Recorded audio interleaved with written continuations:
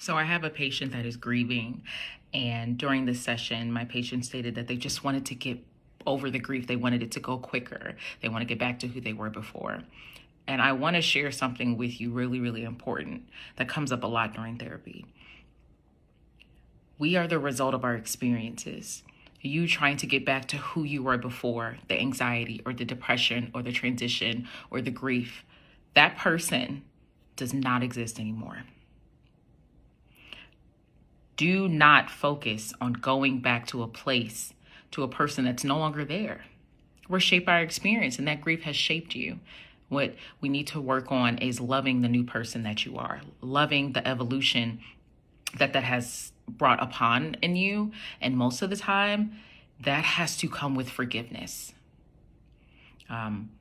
Forgiving yourself. Your healing will never hinge on another person, because that person could continue to violate your boundaries and your rules, and then you'll never get to heal. You need to forgive yourself to heal.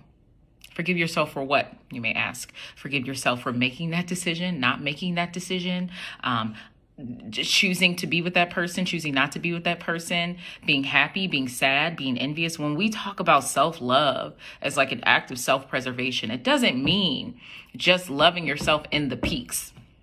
You have to love yourself in the pits. You have to love yourself in the pits.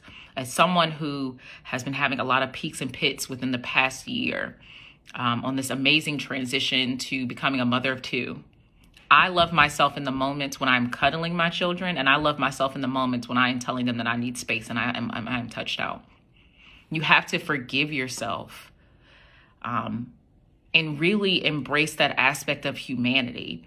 And with that, with so many Black women, embracing that humanity will involve burning that cape. There are so many things lately that have been bringing me more towards talking about like Black superwoman syndromes and the things that sustain it, and historically how it's embedded in white supremacy. And I think I'm going to be talking about it more. However, grieving and healing, trying to get back to that person you were before, it's not going to happen. It doesn't exist. And a wonderful example I gave, because I feel like everyone should know at this point that I love Megan Thee Stallion. Megan, we love you. And thank you so much for coming back to social media. My life is infinitely better since I get to look at your face more often.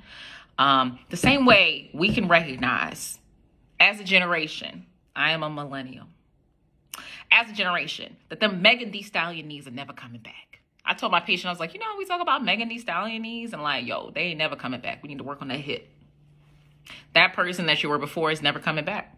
And there's nothing wrong with that. You're shaped by that experience. Love the person who you've evolved into. I hope this helps someone. It helped me. Sometimes I post stuff overall. I post often. And a lot of the things are also for me, to hear me say them out loud. And I just hit record, because I talk out loud to myself all day. Sometimes you need expert advice. What's wrong with you, girl? Nothing. Everything.